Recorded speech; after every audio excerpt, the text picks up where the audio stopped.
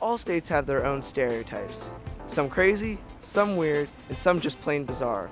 I'm Alex Dunbrack, and we're here in Los Angeles, California to learn about some California stereotypes. What are some California stereotypes that you know of? Well,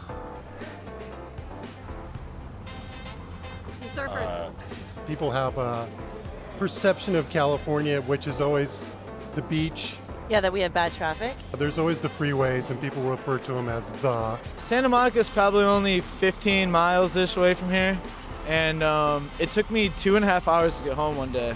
What's the craziest stereotype you think you know? That we're flaky? Everyone's phony. Thank you very much. From seeing celebrities to crazy highway traffic, there are definitely some interesting California stereotypes. For Student Television Network, I'm Alex Dunbrack.